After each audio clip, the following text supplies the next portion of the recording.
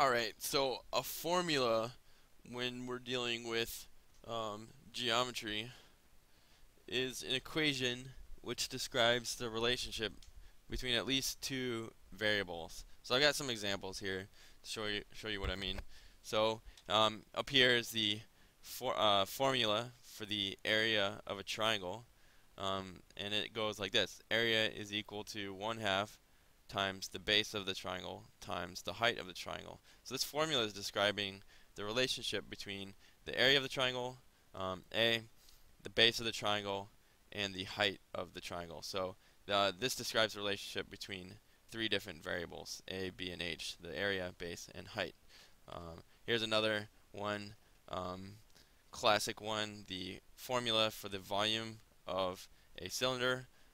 V equals pi r squared h, also known as the volume, is equal to pi times the radius squared times the height of the cylinder. So this is relating, again, three variables: volume, the radius of the cylinder, and its height. And then pi is a constant.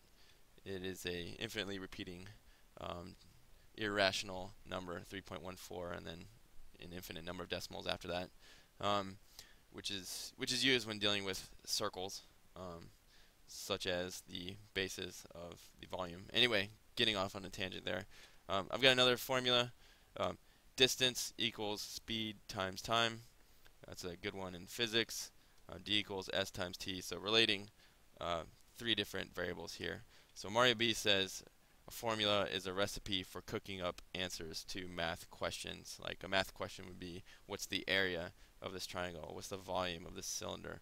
Or how far did I bike yesterday? So it's a formula, it's a recipe for cooking up answers to math questions.